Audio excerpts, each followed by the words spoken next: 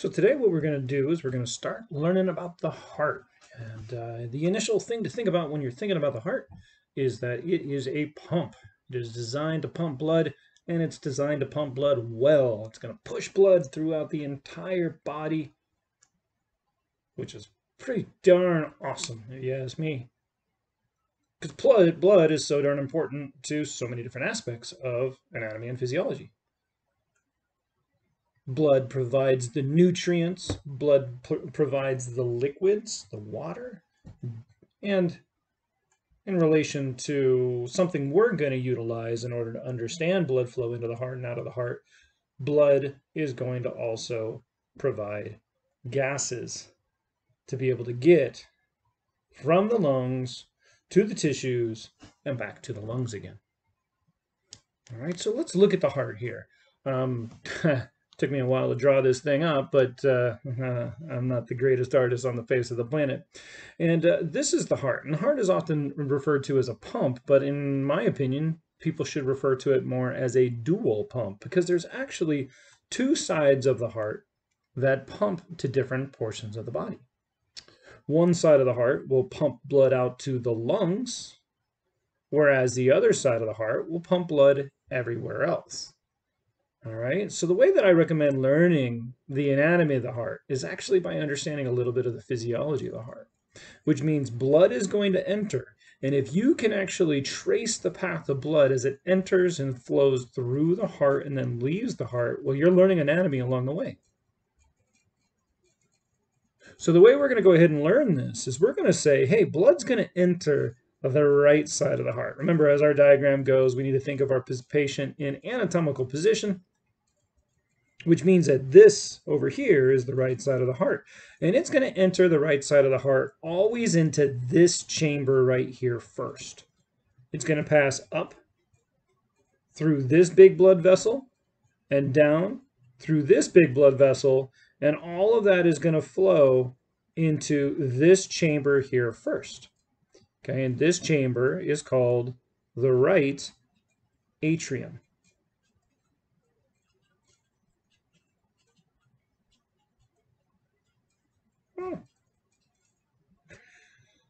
Now, what do we know about the blood flowing into the right atrium? It's actually coming from these two big blood vessels, right?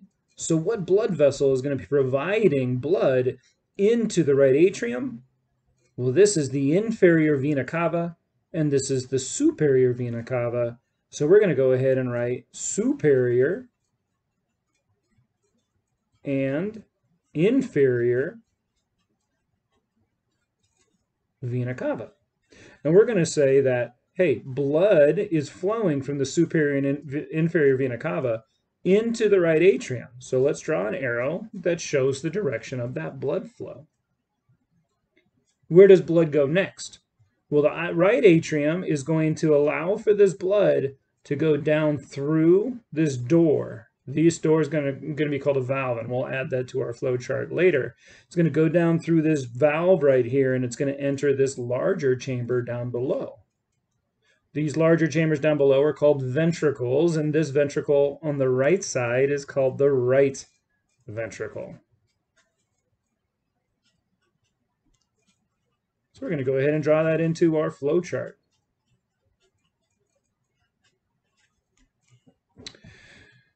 From the right ventricle, as the heart beats, it's going to pass the blood out of the right ventricle into this large blood vessel. This is why we call this a dual pump, is because the right side of the heart is going to be sending blood out to the left and right lungs.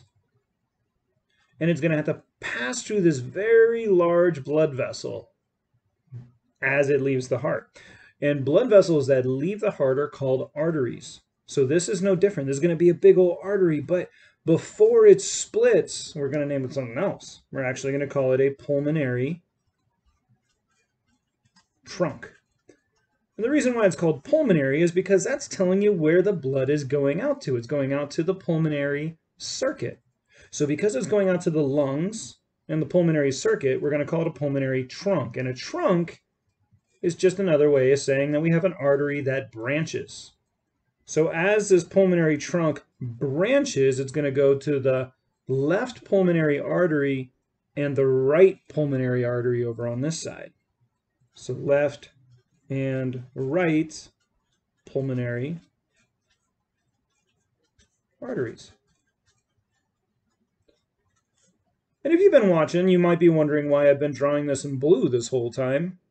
Short and sweet, poorly oxygenated blood tends to be a dark, dark red color. However, in the books and the pictures you find online and the coloration I'm going to use here, we're going to always use blue to depict poorly oxygenated blood. It's easier to differentiate from the color red, and the color red is oxygenated blood. So in order to understand blood flow through the heart, I personally think that you also need to understand another major concept, and that concept is cellular respiration. And I mention this a lot of times in my lectures, is that the cells are going to be using oxygen as a major source of creating ATP. So as you breathe in, O2 is going to enter your bloodstream. Okay, that's going to get pumped out to your tissues. And in your tissues, those cells are going to be using oxygen. They're going to be using glucose.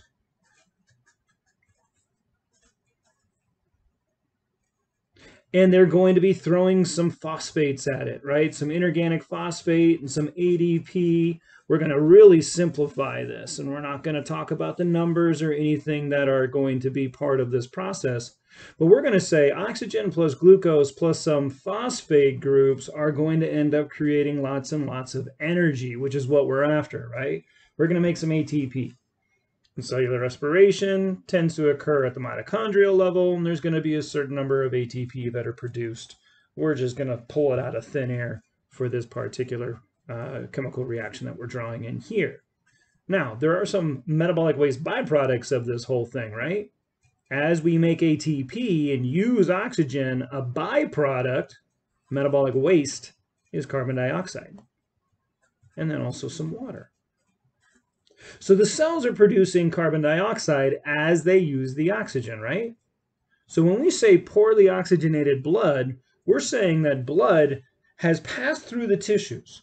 It's dropped the oxygen off, and it started to pick CO2 up to bring back to the lungs, where the lungs can now oxygenate their blood, so we can pump that blood right back out to the tissues, use the oxygen, pick up CO2, so forth, so on.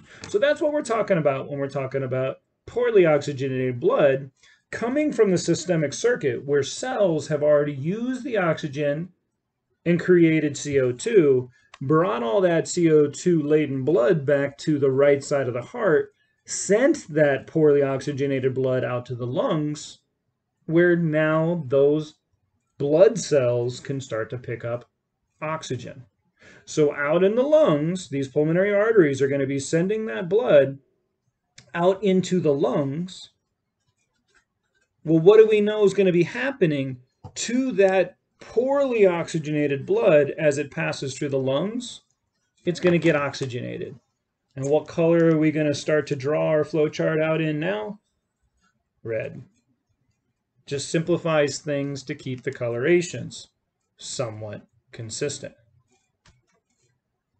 So out here in the lungs, that blood is going to get oxygenated, and then it's going to end up returning back to the heart. What side of the heart does it return back to? The left side of the heart. So we're going to be returning back to the left side of the heart, but it's going to have to pass through some blood vessels to get there. Now, blood vessels returning to the heart are called veins, right? So these are veins returning from the lungs. So we call them pulmonary veins. And there's left and right pulmonary veins. And there's superior and inferior pulmonary veins on either side as well. From the pulmonary veins, blood is going to flow into the left side of the heart. But what is the first portion of the left side of the heart that it's going to flow back into? The left atrium. So now all this blood from the pulmonary veins is going to flow into the left atrium. pass through a valve, which we'll add to our chart in just a minute, into this large chamber on the left-hand side. Well, you can see it just matches up with the other side. The other side had a right atrium that sent blood to the right ventricle. This is going to have a left atrium that's going to send blood to the left ventricle. And from the left ventricle, it's going to pass out into another major artery that leaves the left side of the heart. This artery is called the aorta, and the very first portion of the aorta is actually going to be called the ascending aorta. And you guys will learn more about the different portions of the aorta and then the arterial supply out to the rest of the body and all the named arteries later in a different lecture. But this ascending aorta is going to go to the aortic arch, which is then going to branch off into multiple divisions to feed the systemic circuit. And that's the thing that we need to be able to think about here now, is that from this ascending aorta, blood is now going to get transported throughout the entire body. I probably should have kept that red to keep it consistent, but I didn't. But it's going to be going out to the systemic circuit. And I should add down below that the lungs is actually known as the pulmonary circuit. All the blood supply out to the lungs is the pulmonary circuit. I'm doing that underneath where you guys can see it, huh? Let's go up here. Pulmonary circuit.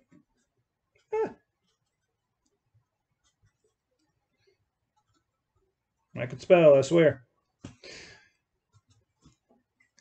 And in the systemic circuit, well, that's where the oxygen is going to get dumped off, right? So all this oxygenated blood's going out to the systemic circuit. That oxygen is going to go out to the tissues to make ATP, and as it does, what's the byproduct?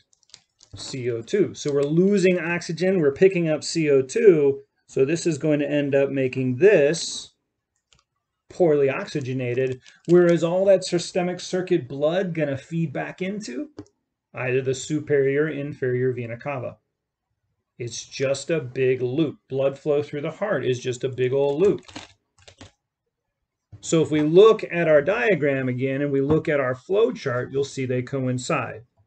Okay, blood is going to flow from the systemic circuit where oxygen has been used to make ATP and a byproduct of CO2. So poorly oxygenated blood returns into the superior and inferior vena cava, and all of that blood will pass into the right atrium. From there, blood flows into the right ventricle, and from the right ventricle, it flows into the pulmonary trunk.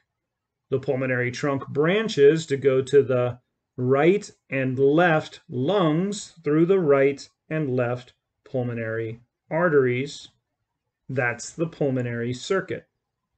That blood reaches the lungs, the CO2 gets dropped off, and new oxygen gets picked up.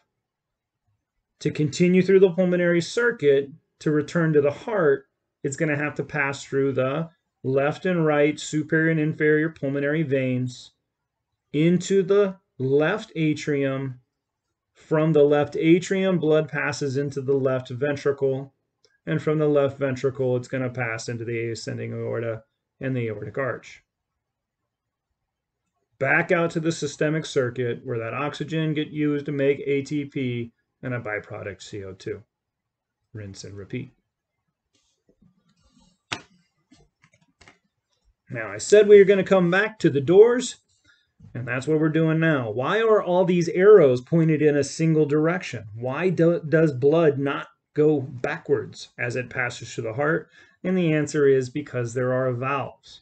Valves prevent backflow. Valves continue unidirectional movement of blood.